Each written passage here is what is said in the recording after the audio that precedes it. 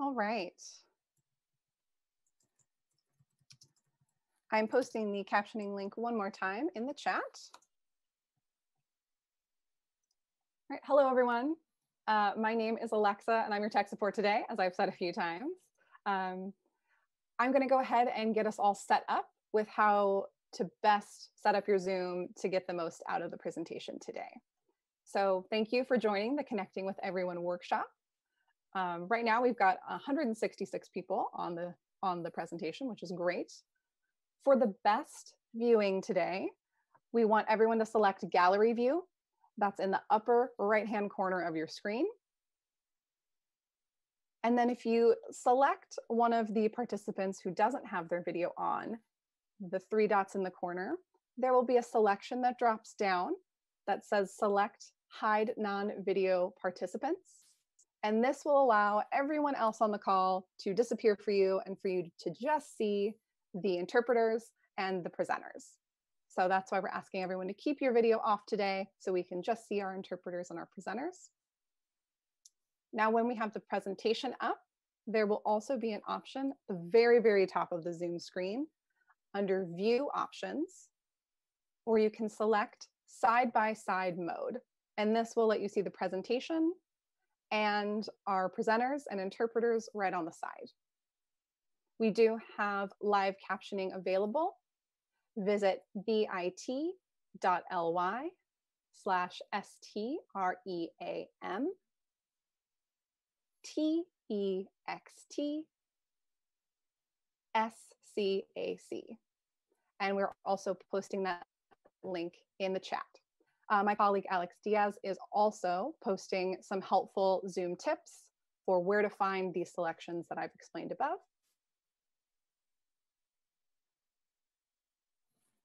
Make sure you keep your mic and your video off and use the chat box to communicate. We'll be able to respond to you there. The instructions should be similar for those connecting on an iPad. If you're having any other technical challenge or if you have any accessibility needs, please post those in the chat box and one of our team members will offer support. And there will be a Q&A at the end of the presentation. So we're going to use the chat box to submit all of your questions and we will answer as many questions as possible in the allocated time. This webinar is an hour and a half and we'll have a brief break midway through. And just a little bit about me, I'm Alexa Laycock and I'm actually from Rooted in Rights. And we're a Seattle-based media advocacy organization that's part of Disability Rights Washington. And Disability Rights Washington is the protection and advocacy organization for Washington State that protects the rights of people with disabilities statewide. As I mentioned, I'll be your tech support today, along with my colleague, Alex Diaz. So you can message either of us throughout the presentation. And welcome to Connecting with Everyone, Creating Accessible Virtual Arts Programs. Next, please, Rachel.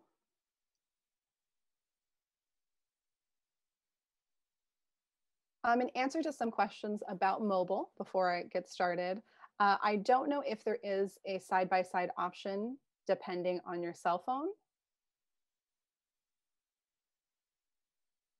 But Alex, if you could look into that and post, that would be great. So first, our shared agreements. This is a safe space.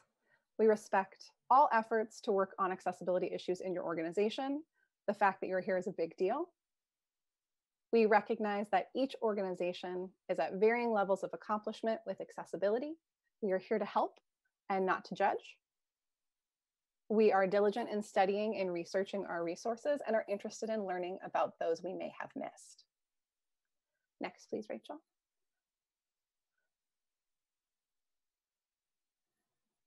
So our workshop overview. First, we'll have the presentation by Elizabeth Ralston, an introduction to the consortium and goals of the presentation. We'll cover why virtual arts experiences should be accessible and give examples of accessibility and considerations for planning. We'll also give accessibility solutions.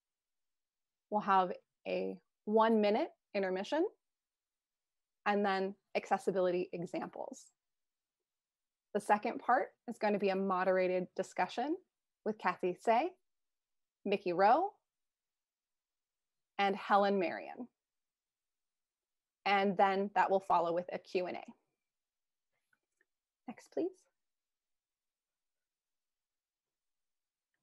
So I'd like to introduce our first presenter, Elizabeth Ralston. Elizabeth, she, her pronouns, has more than 20 years of experience working with nonprofits, government agencies, and academic institutions. She has a Master of Public Health degree from the University of Michigan and a Certificate of Nonprofit Management from the University of Washington. As a Peace Corps volunteer, Elizabeth experienced firsthand the powerful impact a person can have on others' lives. She has devoted her life to public service ever since. Elizabeth is deaf and uses 2 cochlear implants to hear. She is an avid patron of the arts. She founded the Seattle Cultural Accessibility Consortium, a grassroots effort to connect arts and cultural organizations with information and resources to improve accessibility for people of all abilities. Take it away, Elizabeth. Thanks, Alexa, for that great introduction. I'm really happy to be here with all of you. Thank you for joining us today, and I hope you're all safe and healthy. And before I begin the presentation, I would like to acknowledge that we are on the traditional land of the first people of Seattle, the Duwamish people past and present, and honor with gratitude the land itself and the Duwamish tribe. I would also like to thank our workshop funder, the Office of Arts and Culture, and our host, Ruta Invite, for the tremendous help with putting on this workshop. On this slide, you'll see the logo of the Office of Arts and Culture. There's a blue capital A with an and symbol nestled inside a large letter C, and the words Office of Arts and Culture, Seattle below it. And on the right side is the Ruta Invite logo. It's a black rectangle. Inside it is a small square on the left with a colorful tree and roots and 2 small R's on either side. One R is backward facing and the other R is forward facing. Next to that are the words Rooted in Rights and the website rootedinrights.org on the bottom. Next slide, please. So I wanted to share with you about the work of the Seattle Cultural Accessibility Consortium. Our mission is connecting arts and cultural organizations with information and resources to improve accessibility for people of all abilities. We are fiscally sponsored by Sunpike. On the right-hand side of this slide, we have the word Sunpike in red. As Alexa mentioned, I'm an avid patron of the arts. Growing up as a deaf person did not stop my parents from taking me to arts and cultural events, but most of those were inaccessible. There was no captioning. I relied on reading scripts in dark theaters where I had to use a small flashlight. And there were many times I got scolded for using that tiny light, and it was often difficult to explain to staff why I needed a script. Having my public health hat on, I've been thinking about health inequity and the implications this has on a person with disabilities being able to access the arts anytime. Even though I could go to captain shows at the theater, I could not go whenever I wanted. There was only usually one captain performance during the show's run. In 1997, I saw my first captain movie, The Titanic. Imagine my utter delight sitting in a darkened theater, finally being able to understand what the dialogue and the songs were. In fact, soon after, I worked with some friends and allies to bring captioning to the Cinerama in Seattle, which was being renovated. It spread to many theaters in the area after that. So as you can see, I have been an advocate for accessibility for a long time. I decided to use my public health and nonprofit management experience working with organizations on capacity building, communications, and program delivery to work more closely on accessibility issues in the arts. So starting the consortium was a natural next step. Next, please. I'm really happy to be spending this next hour plus with you. As you know, these workshops are a huge team effort. The Seattle Cultural Accessibility Consortium asks that you consider making a donation to support our mission in future workshops. Together, we can increase accessibility. You can donate here at bit.ly/SCAC Sunpike, and we'll be posting that in the chat box as well. So let's talk about the goals. Next slide, please. Let's talk about the goals for today's presentation. They are the following. First, I'd like you to understand why accessibility needs to be integrated into arts programming from the very beginning, including virtual and live streaming platforms. Second, I'd like to review the ways to create inclusive content for people of all abilities. For example, through captioning, interpreters, audio description, and considering unique and alternative formats for those who may need them. And finally, we have some guests here who will discuss and explore how universal design practices lead to more inclusive experiences for all. Next, please. So let's talk about why virtual arts programs should be accessible. Because of what's happening around us right now, virtual programming might be the new normal for a while. We could all benefit from having multiple options to participate in enjoying the arts. Secondly, the arts can be enjoyed by everyone. Many audiences can participate. Deaf and hard of hearing, blind and low vision, people with physical disabilities, and also those with intellectual and developmental disabilities. And third, the population is aging. In fact, by 2030, only 10 years from now, 1 in 5 people will be 65 and over. Think about this. There's a huge population, and elderly people are more likely to develop disabilities as they age. Next, please. Accessibility needs to be integrated in the planning and implementation process. Having a plan will save money in the long run, rather than responding to requests as they come in and operating from a crisis mentality. This is a more forward-thinking approach. This plan would include things like an accessibility audit or self-evaluation, looking at where are the strengths and where are the gaps, including a budget for captioners, interpreters, audio description, and other sensory-friendly accommodations, planning for staff and board trainings, and so on. You might even think about looking at your hiring practices. Are any of your employees people with disabilities? Having a well-thought-out plan of action will help your organization reach more people and be more accessible and welcoming. Next, please. So let's get on board. This slide has an image of the letters "Get on board," all in black font with different color backgrounds, and the statement "Getting buy-in from upper management and the board will help your case."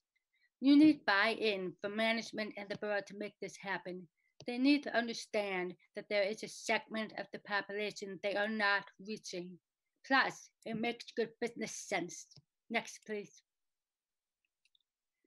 So, what do we mean by virtual arts experiences? Here are some examples. Live streaming art performances on a virtual platform, such as Facebook, YouTube, Twitch, Mixer, Zoom, or Google Hangouts. Videos of museum tours, performances, poetry readings, audio described tours, performances, events, etc.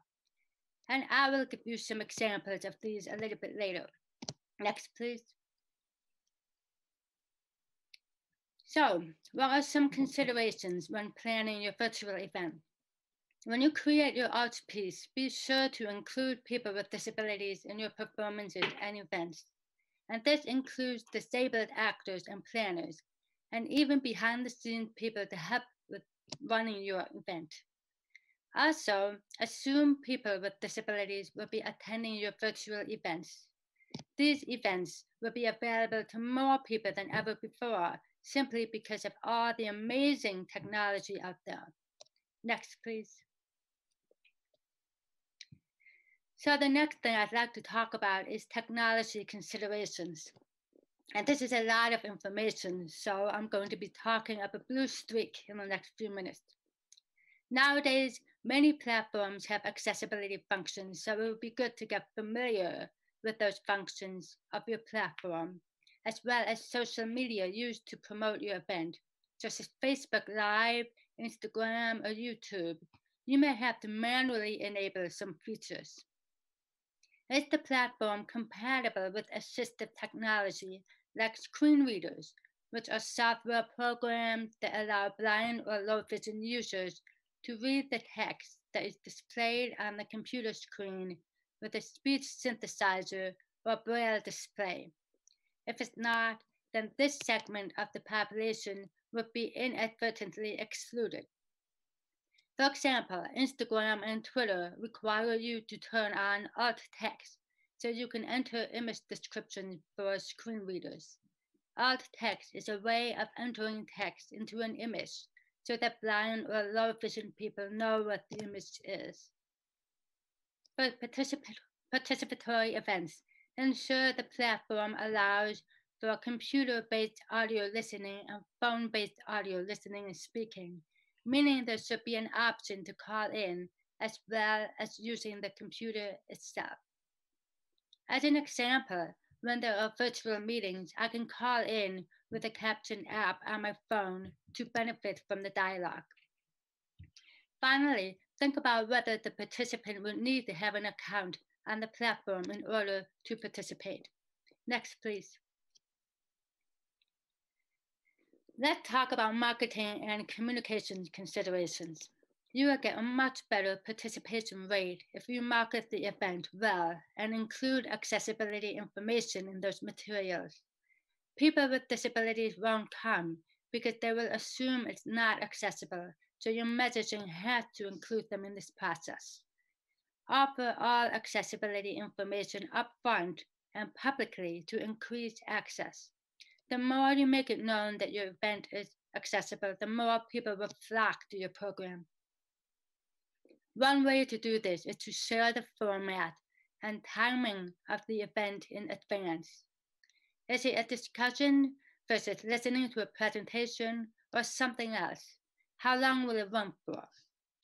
Also, provide any written or visual materials in advance in an accessible file format so people will know what to expect and can plan ahead. This is important so that attendees can plan around their need to take breaks, arrive late, leave early, and so on. Accessible formats, sometimes called alternate formats, are ways of presenting printed, written, or visual material. People who may need this could be blind or low vision, have a learning disability that affects reading, or have a physical disability and be unable to hold or turn pages. Braille and large print are examples of alternate formats. Next, please. Give attendees the opportunity to share any additional accessibility requests that were not covered in the event's access information. Have an accessibility point person on your team who can assist with troubleshooting or access issues and provide contact information for this person. The best thing you can do is to be reachable so people can ask for additional support if needed.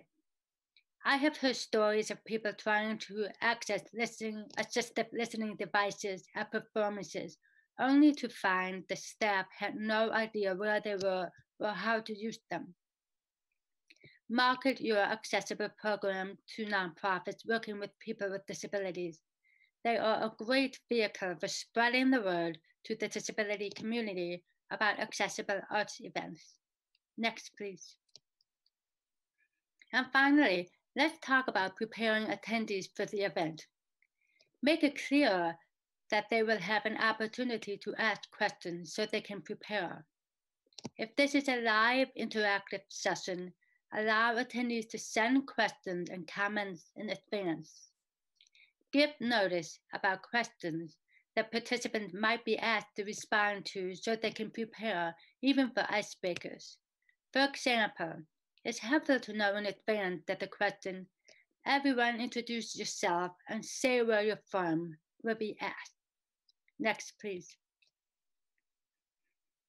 Make sure your events are accessible to augmentative and alternative communication users by offering multiple ways for attendees to participate, answer questions, submit questions, and interact. Many of these users are nonverbal.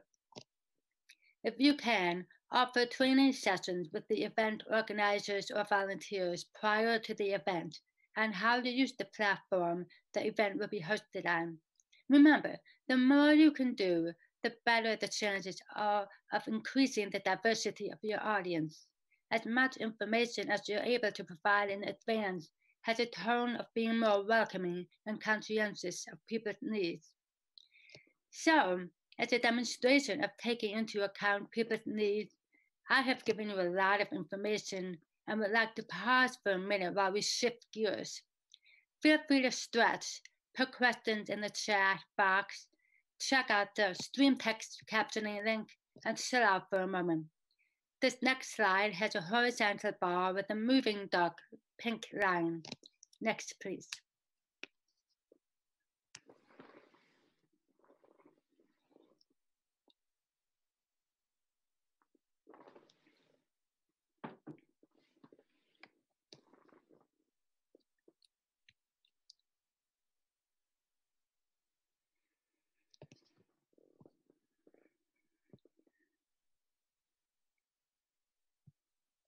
Next, please. Welcome back. Now, let's talk about accessibility solutions for 4 groups of people with disabilities. Deaf, hard of hearing. And the reason there is a capital D and a small lowercase d is that those who identify as culturally deaf use a capital D and primarily use American Sign Language as their means of communication. Small d deaf refers to those who may not consider themselves part of the deaf culture and may either be oral, like myself, or use a combination of speech and sign. There's a variation in lip reading skills. Then you also have blind, low vision, deaf, blind, and neurodiverse.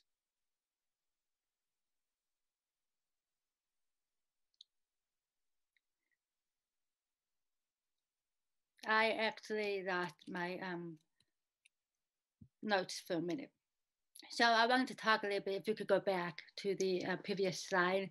The neurodiverse conditions encompass autism and intellectual and developmental disabilities. And they also include many invisible disabilities, such as post-traumatic stress disorder, learning disabilities such as dyslexia, traumatic brain injury, diminished mental abilities due to a health condition, and so on. Next, please.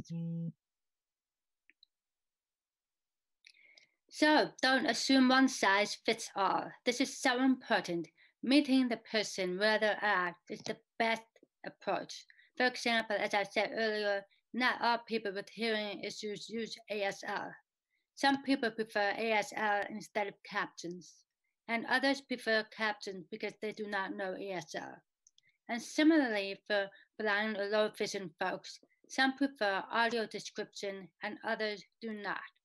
The first step to respectfully interacting with people who have disabilities should be listening to how they talk about themselves. Ask questions if you're not sure.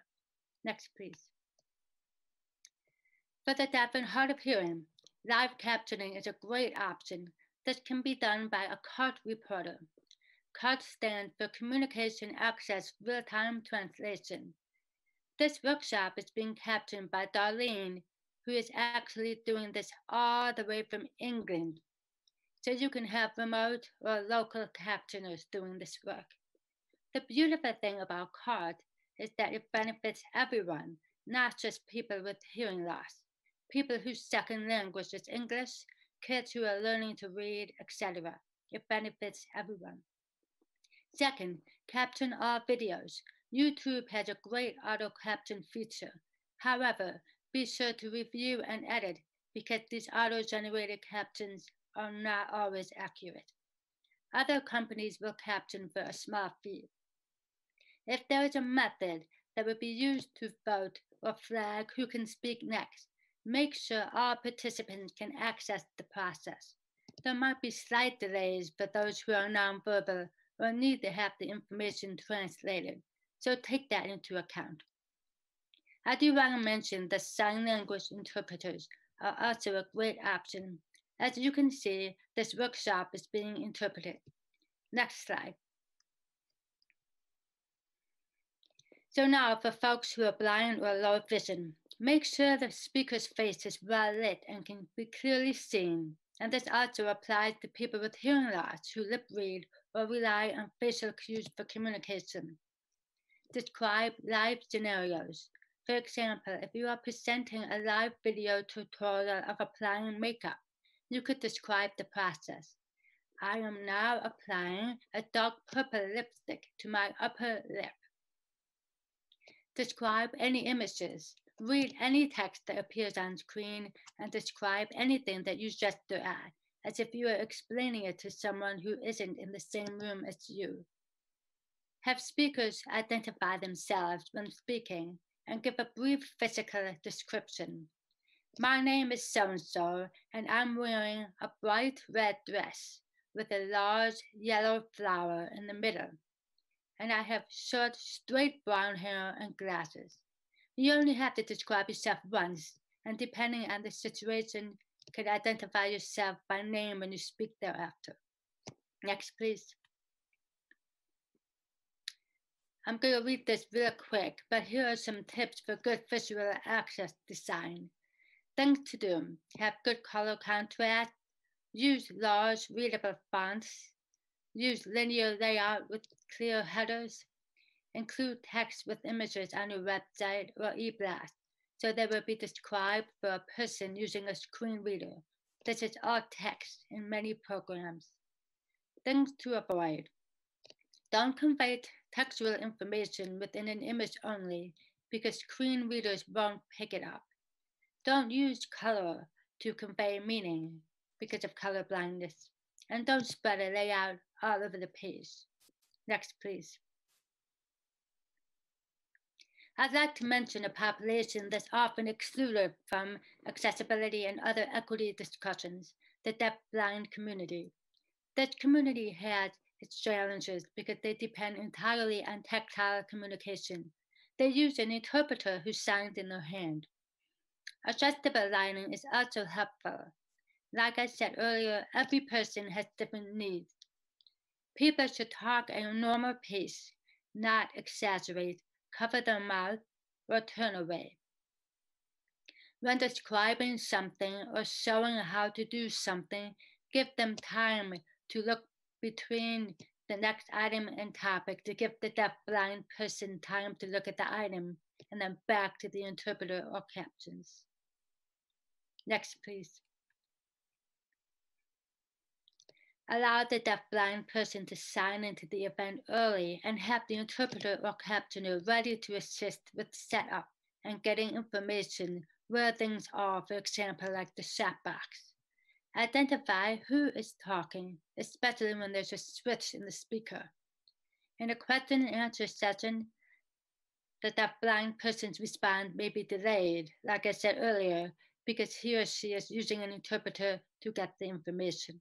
Next, please. Audio description. I wanted to mention this here because it's really important for people who are blind or low vision, and it provides an additional narration that describes important visual components and unspoken action of a piece of visual media or a live performance. For example, someone who is blind or low vision will not know that someone who is walking across the stage did a cartwheel. The audio describer will indicate that. This slide has a picture of a person with shoulder-length sandy brown hair, with glasses and a headset with sound equipment in front of her, looking through a window into a theater and describing what they see. The logo AD for audio description is below. Check out the equipment next time you go to a movie. It's pretty amazing, the detail that's provided. Next, please. Finally, Oops. I went too fast.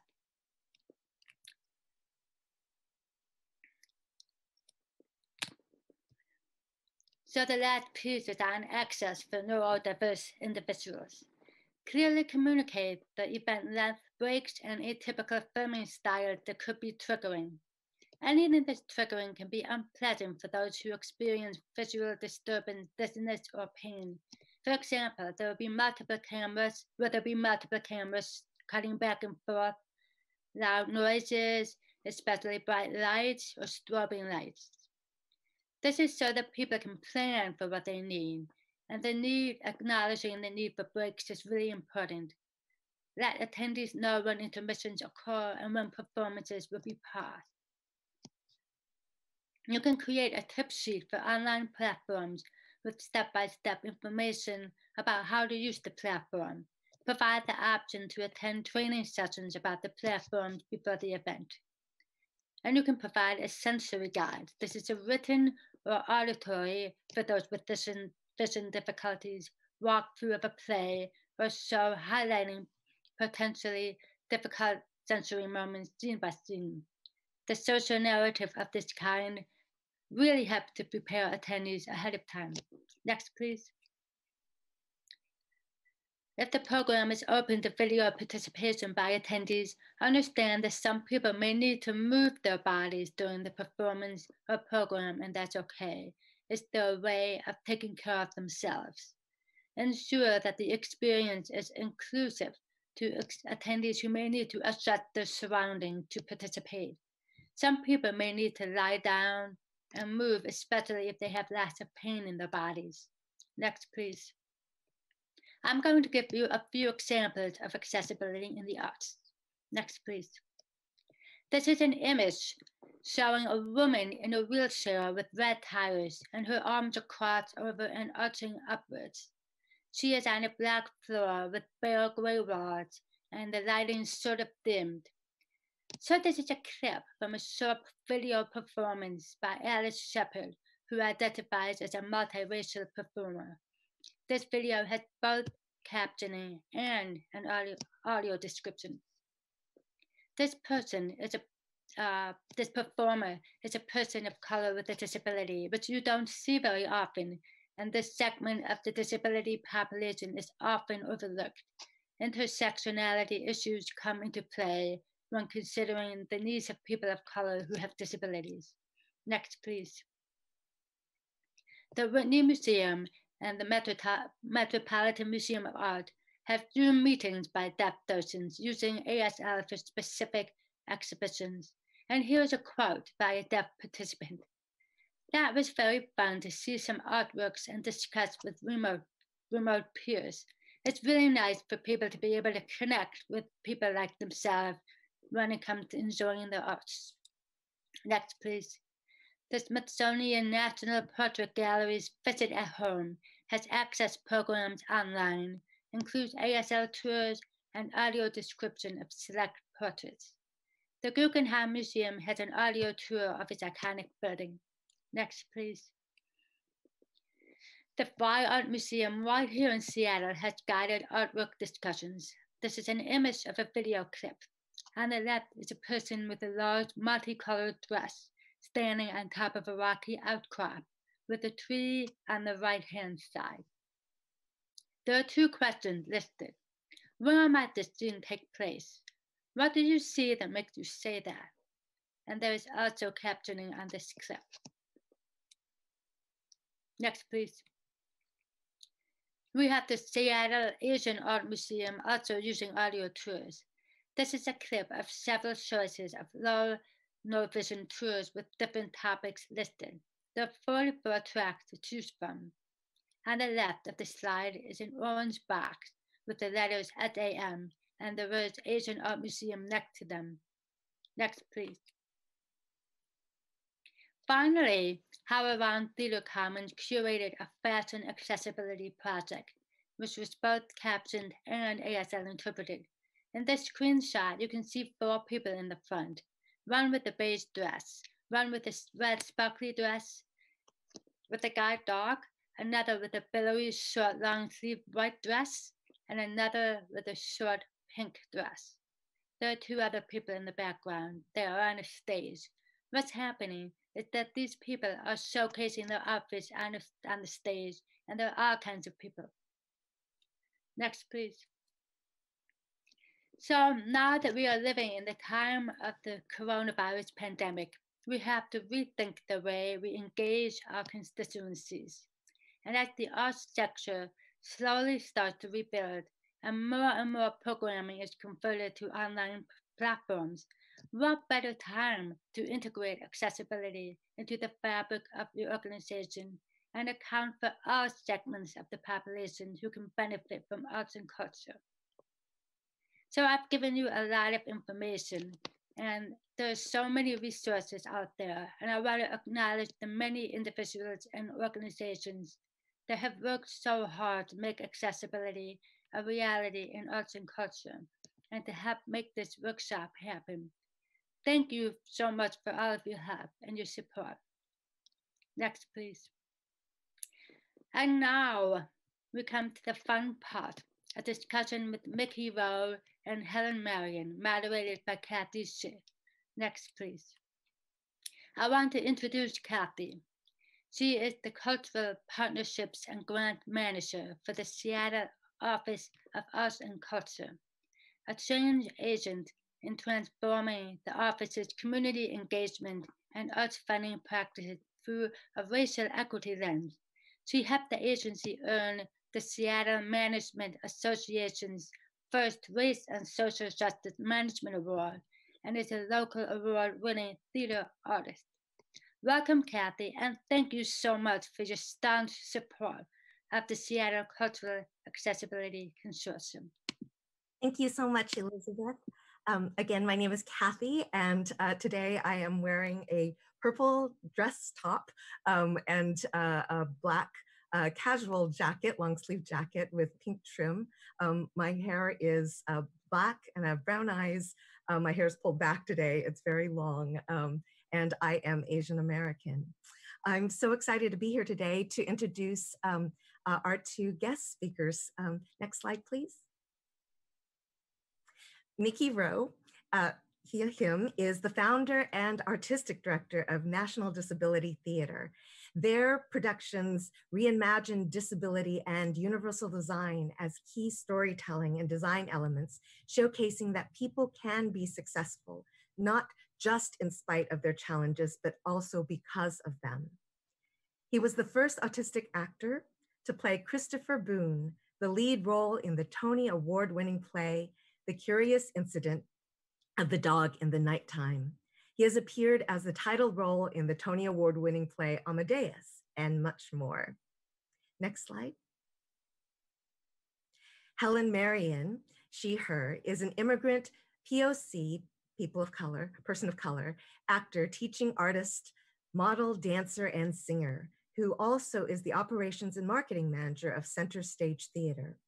She is a former host of the weekly lifestyle segment on Seattle's CW channel, and in the past has led a T-Mobile training series on leadership, inclusion, equity, and diversity. Her degree program had a special focus on theater and education, and she has done local, national, and international educational tours. Welcome, Mickey and Helen. Thank you so much for having us, Kathy. It's great to see you today. So I have some questions. We're going to have a conversation between the three of us, and then we will go to question and answer. So if you do have questions, you can type them into the chat throughout this time, and the moderators will be collecting those. And then when we move into the question and answer session. But first, question for you, Mickey. Can you tell us a little bit about your experience living with a disability and how that has made you such a strong advocate of accessibility in the arts? Absolutely. Well, first off, for those who are blind or low vision, I am a white man with very short hair, currently light brown, that's just been buzzed because of COVID. I have blue eyes, my hair is thinning a little bit. I'm wearing a black V-neck and a maroon jacket. And my pronouns are he, him. and I am an Asian woman. I have long dark hair. Today I'm wearing a gray cardigan and a purple shirt. Yeah, and we are local Seattleites, but we work with organizations like La Jolla Playhouse, the Goodman, and Lincoln Center Theater as accessibility consultants. Also, I just wanted to say really quickly, I realized that the 1-minute break we got isn't always enough time to use the restroom if you have a mobility disability. So if you need a longer break or need to use the restroom, feel free to get up and do whatever you need to do while I'm speaking, and we won't be offended. So feel free to move around. But back to your question, how has my experience living with the disability made me into an advocate? I really think, Kathy, that people with disabilities, our whole lives have really been told indirectly to stay home, stay hidden, stay unemployed. Often people don't even mention the fact that people don't want us to even mention the fact that we have a disability. And in fact, no one else is even going to say the D word. How often do you notice people saying special or all abilities, handy capable, when they actually mean disabled? And so people are so afraid to truly include disability that they don't even want to say the word or acknowledge its existence sometimes, which is therefore sort of refusing to acknowledge my existence. So why do I advocate for myself? Because according to Money Watch, pre-COVID, this is before everyone was unemployed, according to Money Watch, 85% of college graduates on the autism spectrum are unemployed. I'm going to say that again. 85% of college graduates on the autism spectrum are unemployed, according to Money Watch, pre-COVID, right? And we know that the census tells us that disabled folks make up 20% of the population. So a study done by the Ruderman Family Foundation and another by the Ford Foundation found that only 1% of the roles we see on TV and in movies are disabled. 1% of roles are disabled. And of that 1% of roles that are disabled, the Ford Foundation found that 95% of those roles are played by non-disabled actors. So there's really a lack of visibility in the disability community. And that's all happening even though we make up 20% of the population, according to the census. Even here locally in Seattle, I feel like maybe a couple years ago, a really large, I believe Equity House did a show that was specifically about autism, but wasn't able to include the disability community in any way, even though they were reached out to and provided lots of resources. Often theaters don't even feel like they can include the disability community in post-show discussions about shows that are about disability. So I feel like my options were stay home, never have a job, never work in theater, or start banging down doors. And because I decided to fight for myself, I've now gotten to keynote speak at the Lincoln Center and Kennedy Center and the Yale School of Drama, at the Gershwin Theater on Broadway, and direct a show at La Jolla Playhouse. So I think that that's why I advocate for myself, because otherwise, really the other option for disabled folks right now is to be home and often unemployed. I think the other really interesting thing is, to jump back to something I said just a second ago, it's really important, I think, when we look at these accessibility issues and how to make our organizations more accessible, that we also look at the cultural landscape of the disability community, that those two things have to kind of happen together to be really successful and fun and sexy, right? And in the disability community right now, there's a big push getting people comfortable saying the word disability. There's the hashtag say the word. Lawrence Carter Long, I believe, started it, but you can Google say the word. People often use words like special needs to describe people with autism or Down syndrome. And there's a great video you can also look up by the Down Syndrome Society talking about this. But special would be if I needed to eat dinosaur eggs for breakfast or something like that. Or special would be if I needed to sleep in a tree or wear a suit of armor, right? But what I really need is I need employment. I need love and support. and I need to be invited to the diversity and inclusion table. And those are human needs, right? There isn't really anything special about them. So Google say the word. Yeah, and then, but I think that answers your question about why I'm an advocate. That's so great, Mickey. I know we first met actually online a number of years ago, because everywhere I was talking about racial diversity, all of a sudden this person named Mickey Rowe would pop up in social platforms and be talking about disability rights. And then we started talking together about that intersectionality. Absolutely. So Helen, I want to bring you into the conversation. As you know, the disability movement rights movement has been historically very white. And I'd love for you, as a woman of color, a mother of a disabled son, and a partner to a disabled man, to talk about what is top of mind for you as we talk about accessibility for all in the arts. Mm-hmm. Yeah, so I think being mother of a disabled son, partner of a disabled man, it makes disability rights issues hit really close to home for me. But I think as a woman of color, it's top of mind to me to be calling in my communities, women and people of color, to be fierce allies for the disability community. We talk about how the disability rights movement has historically been very white. Well, so has the theater and arts world in this country. It's been very white, very heteronormative, very cisgendered, very male-centric, very ableist. But I think this has been changing, and I think we have gotten to a point now where a lot of arts organizations would say that diversity is important to them. It's something that they actively work towards. But I think I'm seeing a lot of these organizations think that diversity just means race and gender parity. So as long as they have some cisgendered women and some people of color involved, they've got diversity handled. And I think as a woman of color, I have benefited from this. And I'm now finding myself with a seat at the table more often than I used to. So I think now it is my job to say, hello, I'm so glad to be here. It's about time. Where are the trans folks? Where are the disabled folks? They should be here at the table as well. Intersectionality, like we were just talking about. I truly believe that a rising tide lifts all boats.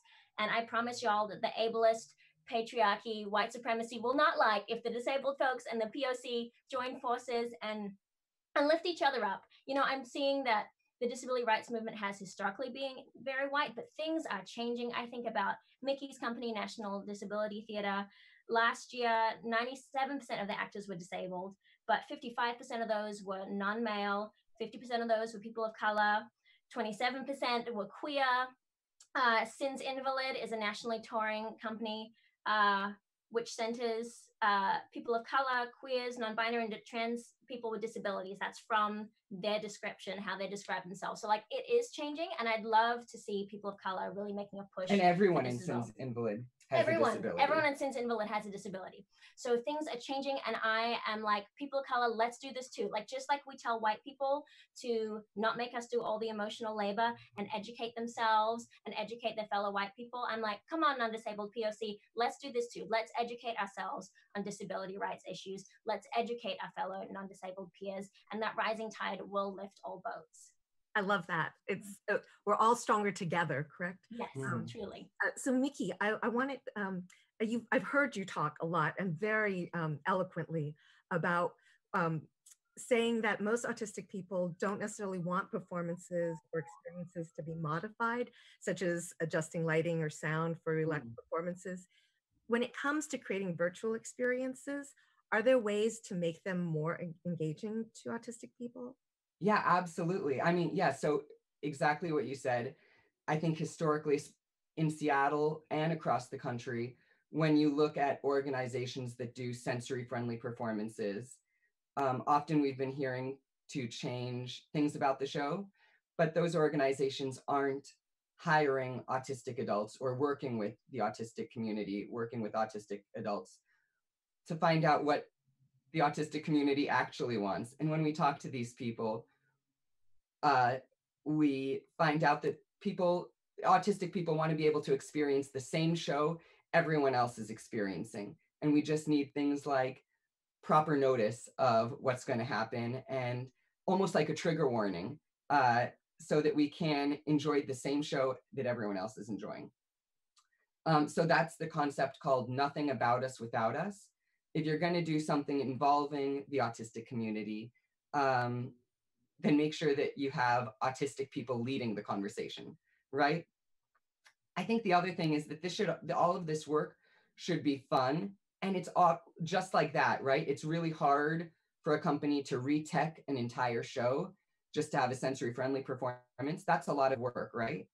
But when you include autistic people or include people with disabilities to find out what they really need, it's often so much cheaper, so much easier, less work, and more fun, right? Because disabled people are the best creative problem solvers that there are in the world, right? That's called disability gain, right? What do you gain from having a disability?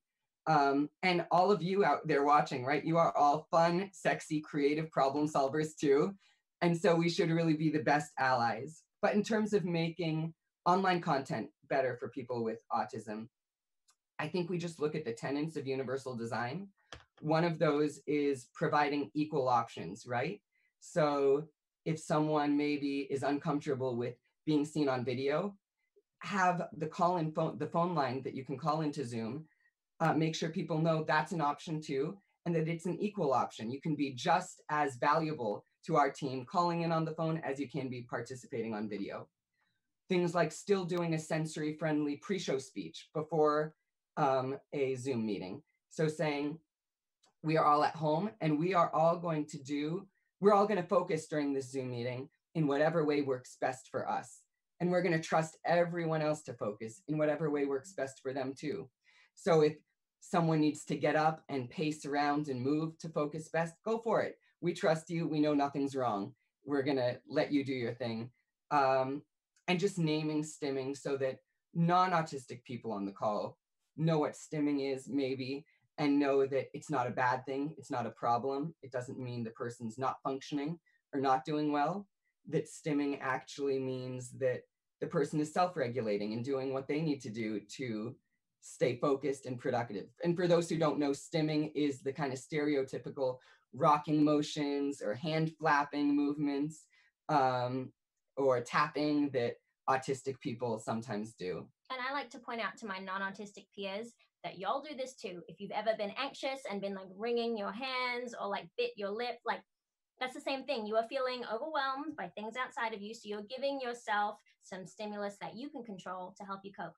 That's stimming. Autistic people maybe might do it more often or in ways that seem bigger to non-autistic people, but it's the same thing. There's nothing to be concerned about. So I think it's really important to say things like that at the top of a Zoom meeting. So a non-autistic person knows if we see someone in a Zoom box stimming or rocking, like, it's fine.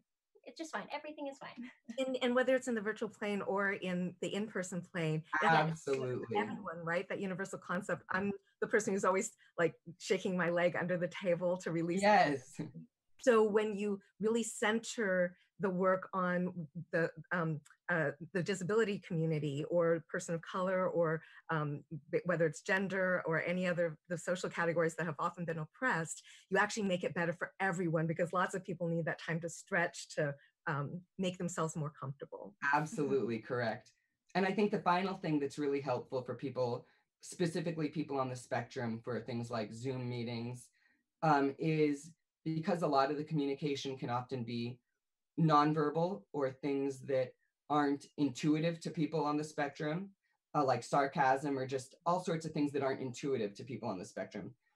Email out a summary at the end of the Zoom meeting with just maybe 5 bullet points. Here's what we said, here's what we agreed upon, and here's the next steps. Just so everyone's on the same page and there aren't any miscommunications from those communications that aren't intuitive to people on the spectrum. That's great. So I know that the disability community has long been asking for more online virtual options and opportunities. And they've actually said that they've always wanted this to be an option, not just now when people can't gather for in-person events. When we're finally able to transition back to in-person events, do you see advantages for organizations in being able to continue providing both live and virtual programming? Absolutely, yeah. This should always be an option. However, I think live streaming should always be done in addition to all the other access and inclusion things that the theaters are already doing, not as a replacement for accessible spaces and accommodations, right? Online shouldn't be used to segregate disabled and non-disabled audiences by making the only one access option for disabled folks participating from home. But for a lot of people with disabilities, getting out the door and attending the theater in person just isn't possible or reasonable. And that doesn't mean these people don't want to attend your theater or become a subscriber or a donor. It just means that your theater and the travel to get to the theater simply isn't accessible to them. So disability conferences, there is always an option to attend remotely via live stream for both participants and speakers to help make the event as fully accessible as possible, right? At National Disability Theater's kickoff event, for example, Claudia Alec was not able to attend in person for disability reasons. And so instead she brought down the house with her lecture remotely over video.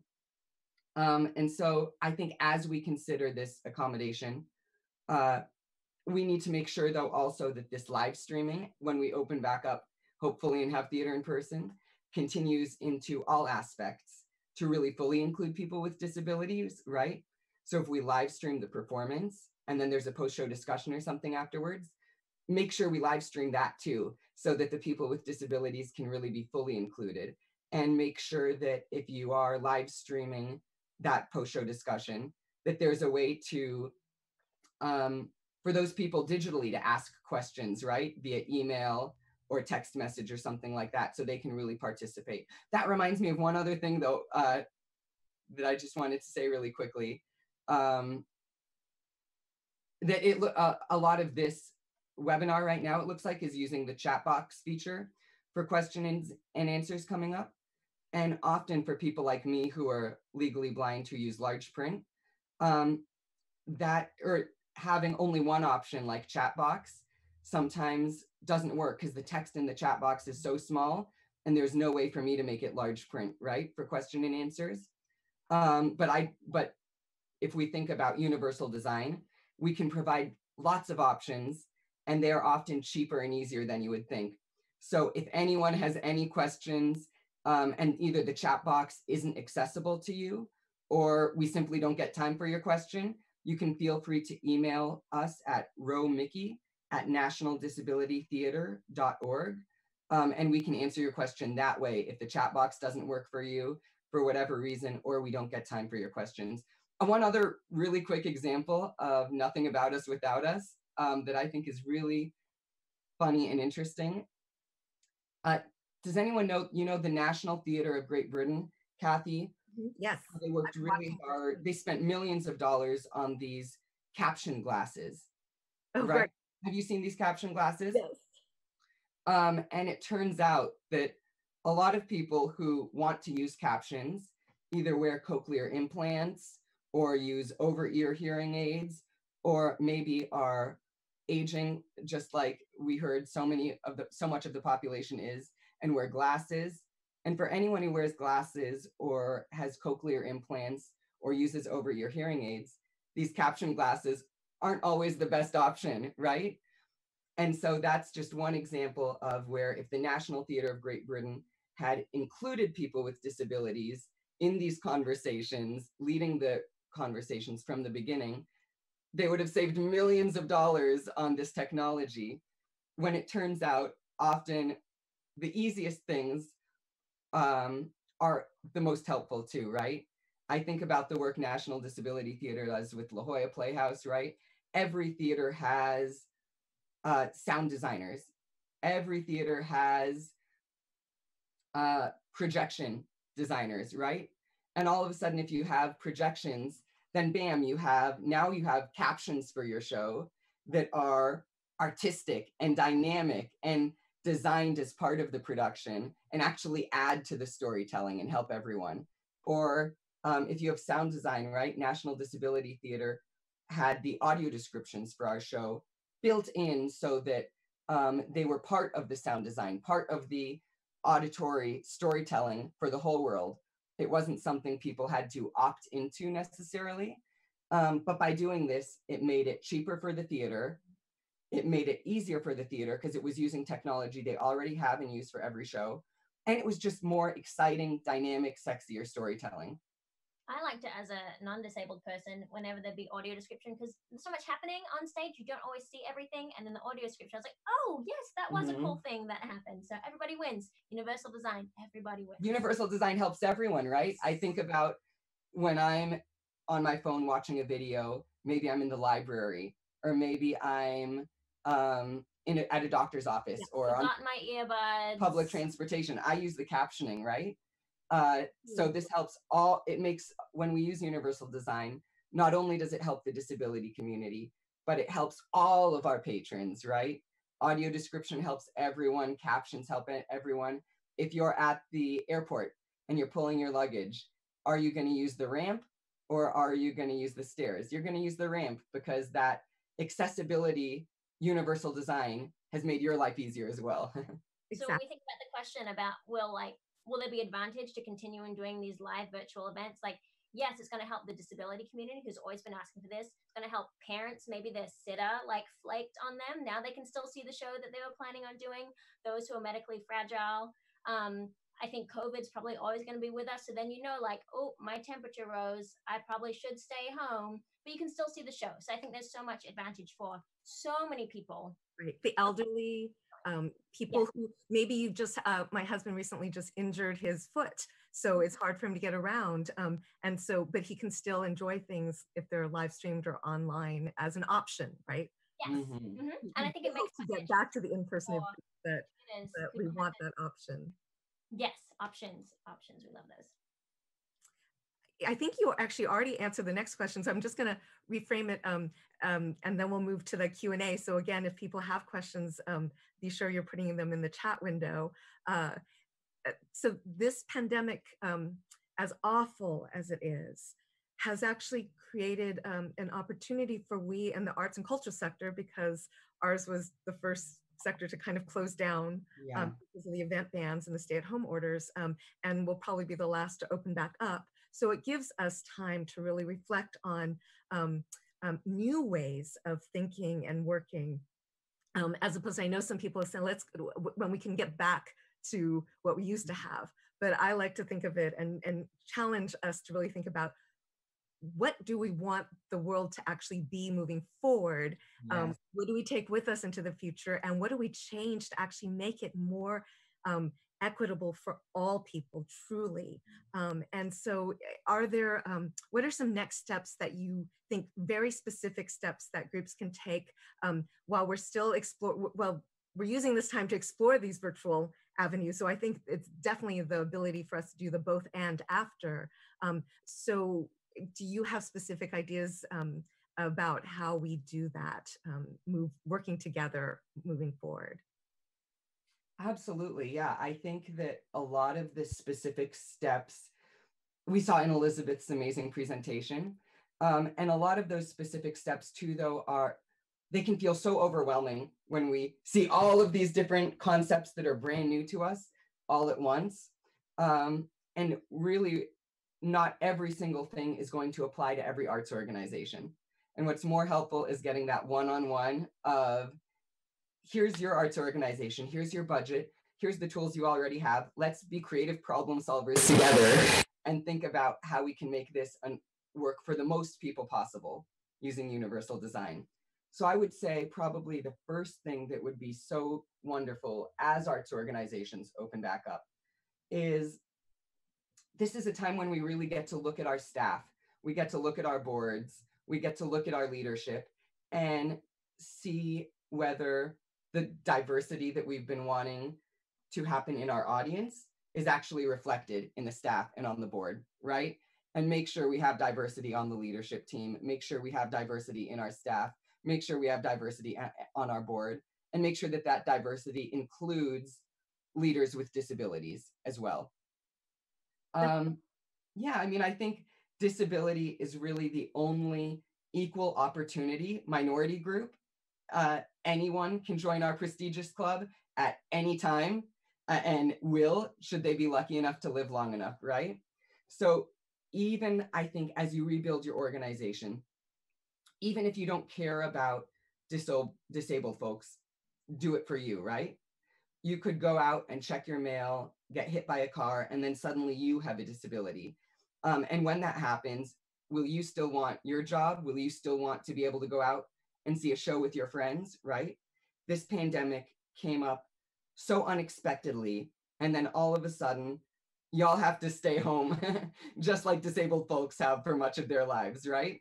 So suddenly, y'all care about virtual programming, just like the disability community has been asking for a long time. So what I would say is really think about disability on a personal level. And when things open back up, don't do it for the disability community, do it for you, right? It's being universal accessibility is only going to help you and your future self. And the best way to do that is by involving adults with disabilities from the beginning. That's beautifully put. Thank you.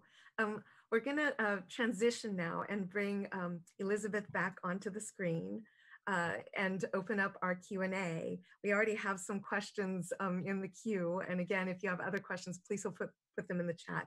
Even if we're not able to get to all the questions in the chat, we will find some way to address them, put them out when we send out stuff. I know there was a quick question I saw about making sure we got Nikki's email address that you had mentioned earlier into the chat. And we'll definitely send out a follow-up communication. I think Elizabeth already has that planned out so that you'll have all the information that you need from this session today. So the first question I have, and actually I think this applies for any of you, to be honest, and Mickey, you might have some very specific things about this.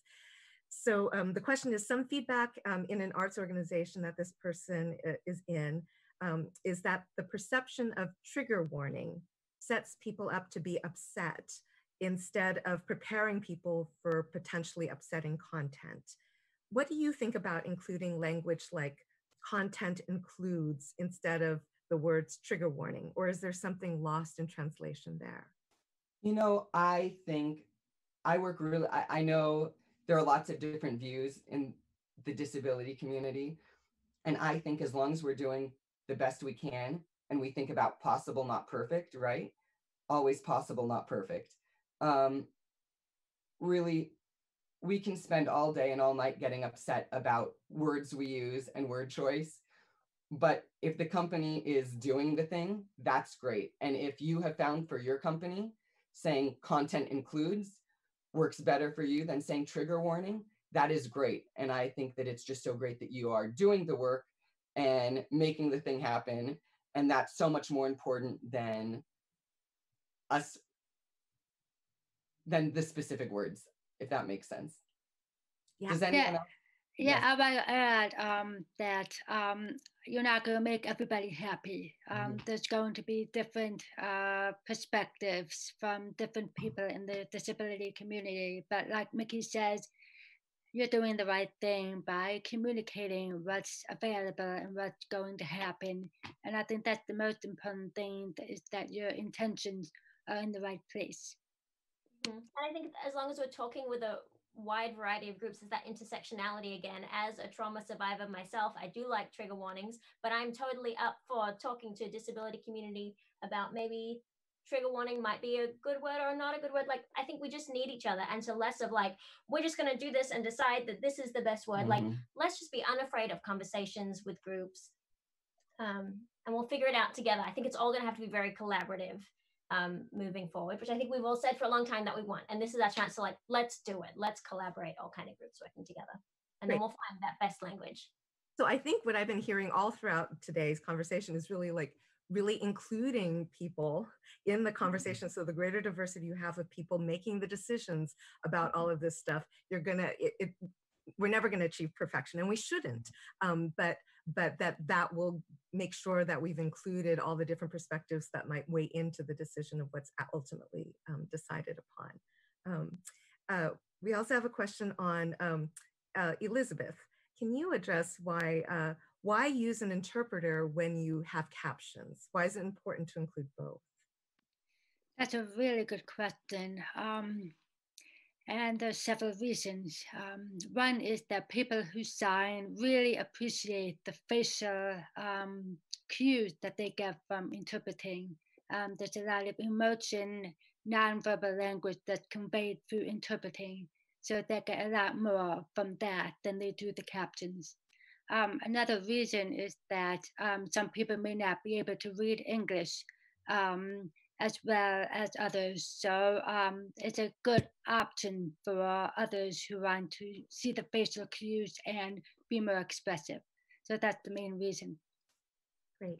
Thank you.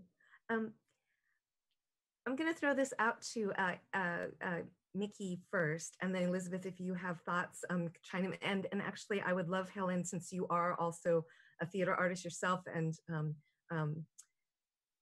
training.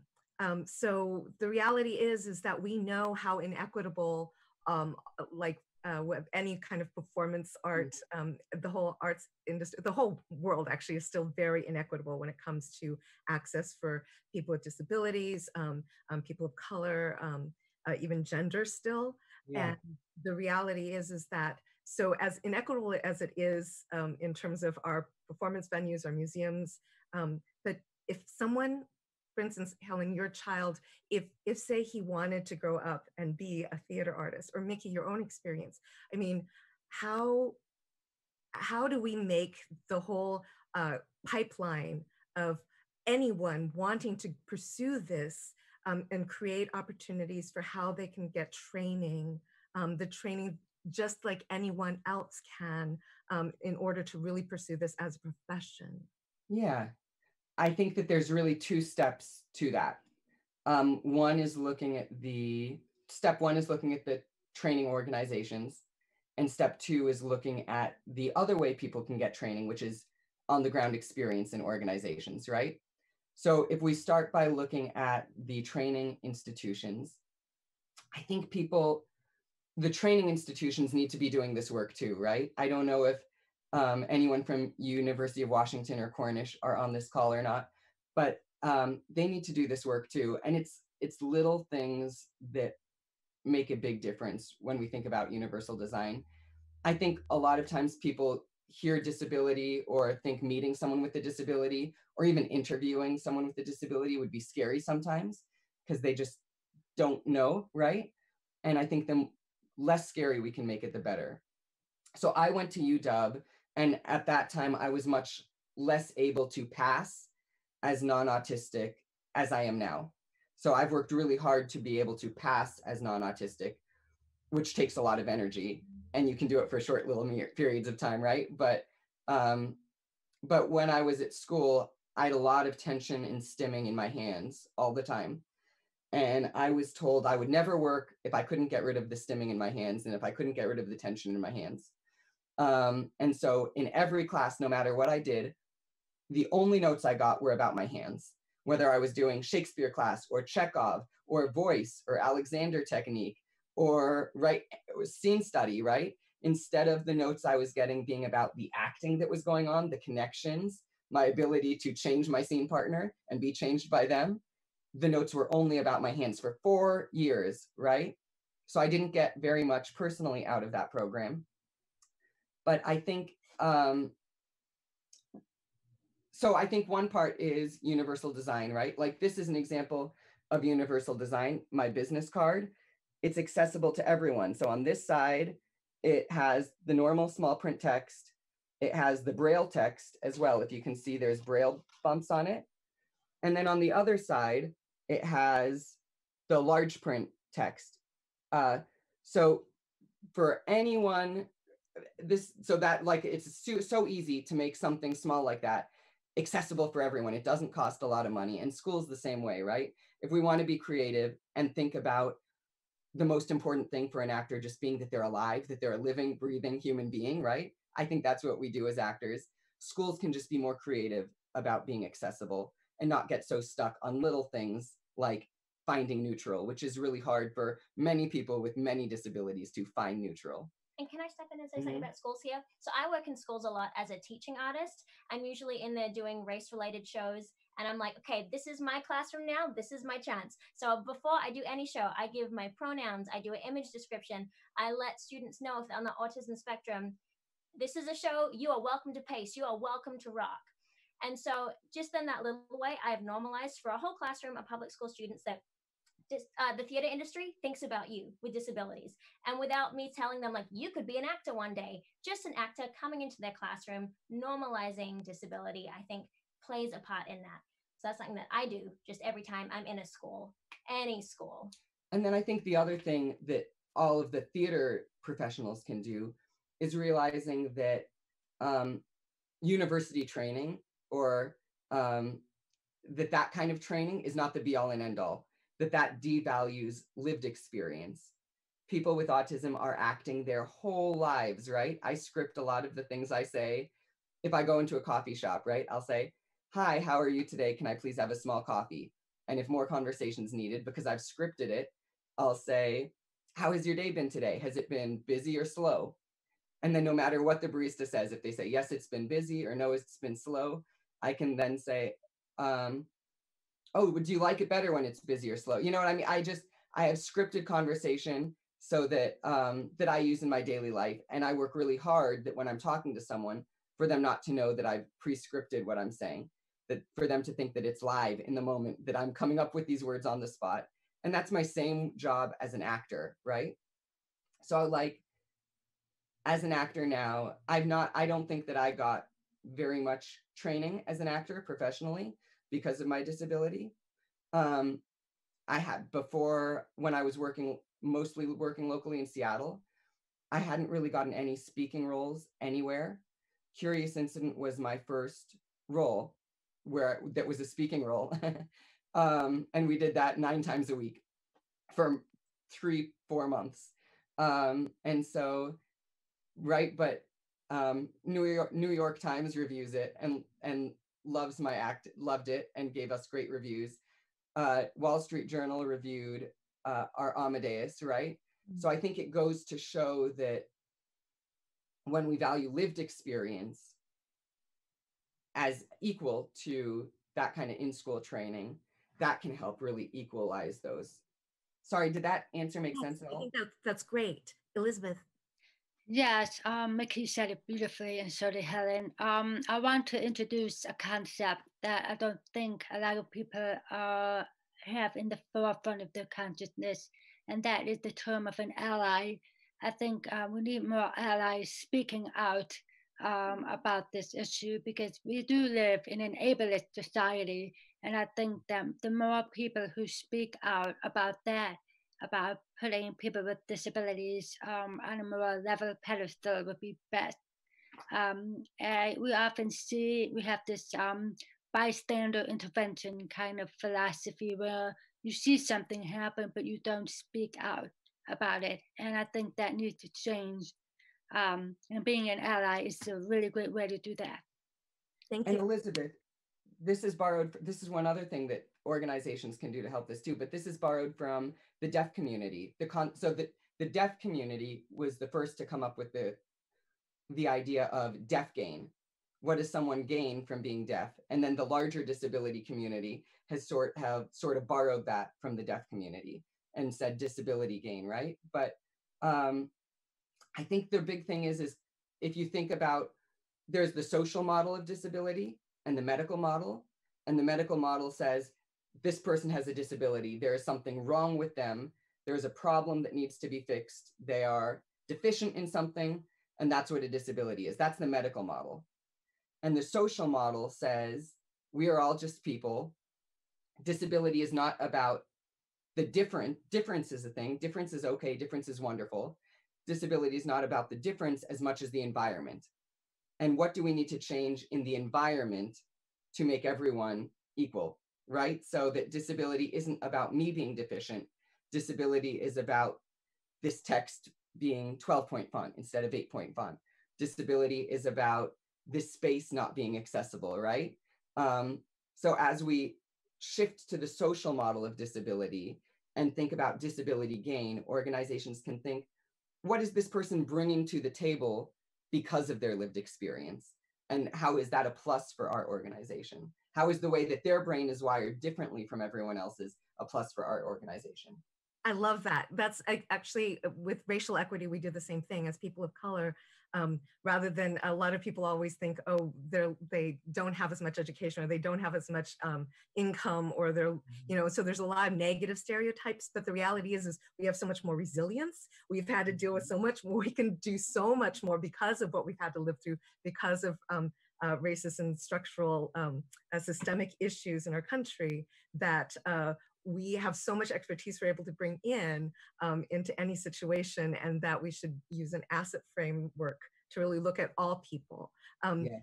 So it's the same thing, intersectionality, right?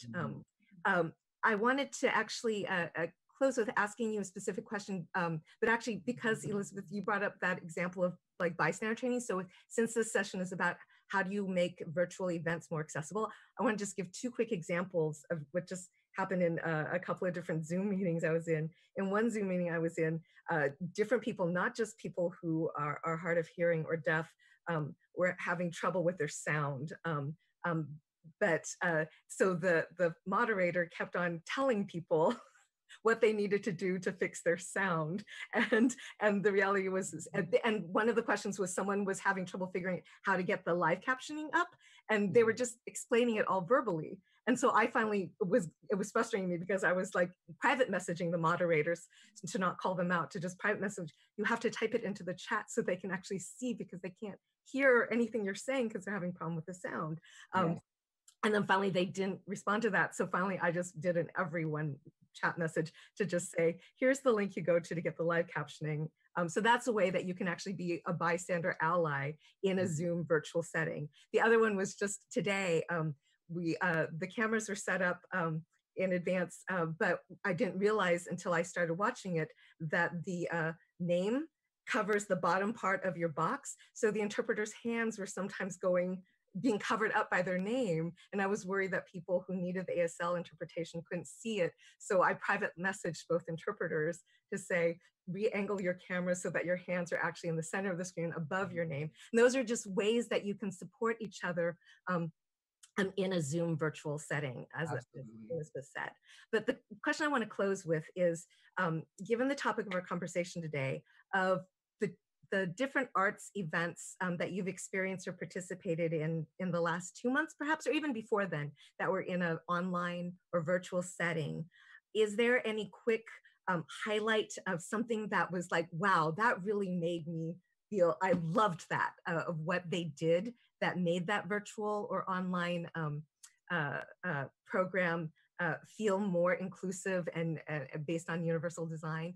Or on the flip side, was there a big no-no that you saw where you just felt like you completely lost access to what was going on because they did not take something into consideration? And if each of you can actually just maybe highlight one thing that is either a really plus and or something that was a big no-no that people should be aware of. I think of one Zoom call that I went to where at the start, the moderator was just like, hey, we're at home, grab water if you need to. If your kids or your pets come in, that's fine. If you need a pace, that's fine. They weren't very like formal. I feel like some of the things we talked about seem like very formal ways of disability inclusion. It was just so conversational, just normalizing disability needs and needs that people could just have, that I really loved. That it was just so casual, like, we're all here, we're all at home, whatever you need to do. I thought that was so well done, that it was just so casual and normalized.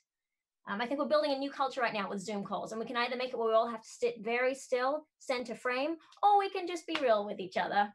Which is also relaxing the rules of whiteness too. You know, it all intersects. It all intersects. I think that one thing that I saw that was really incredible is it was a it was not live, it was a video. They had created a video of a performance, and it was a dance performance by a company where all of the dancers in this performance were using wheelchairs. But what they had done is the way they had used audio description. Audio description was not something you needed to opt into. It was just included as part of the soundscape, as part of the artistic soundscape of this video. And it was poetic, it was beautiful. It was almost like listening to an audiobook, you know? And it, even though I personally would not opt into using audio description for watching a video of these dancers, it really enhanced my experience too. And it was just beautiful and really added to the art of the experience. Dance is so much ahead of theater when it comes to audio description. And we can all look at a lot of dance companies in New York for easy, affordable, creative ways to audio describe things. Terrific. And Elizabeth? I just want to say one thing. If someone asks you a question and you don't really understand why they're making that request, be curious, ask questions. Don't be afraid to ask questions. And I think there's a lot of fear. We live in a very fear-based society. So relax. No one's going to chop your head off. Just be curious and ask questions. Great. Thank you all so much. It was so great chatting with all of you. And thank you for all your questions. Again, we're definitely not able to get, we had so many questions. So we will look at those and figure out a way to address them in future webinars, perhaps in information sheets, and definitely stuff to share out. I want to turn things back over to Alexa, who will, with Rooted in Rights, who will close us out today.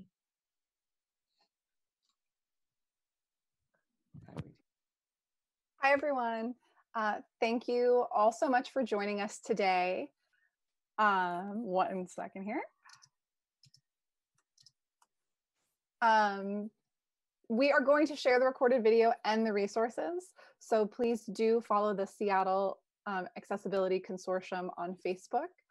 Contact Seattle CAC, that's SEATTLE, CAC, @gmail.com with any questions or comments that you have. We would love your feedback. Please fill out the survey that will be emailed to you. And your support is appreciated. Donations can be made at bit.ly/SCAC-SHUNPIKE. That's bit.ly/SCAC Shunpike. And that link is also posted in the chat as well. Thank you everyone for joining us today, and we hope you have a great rest of your day.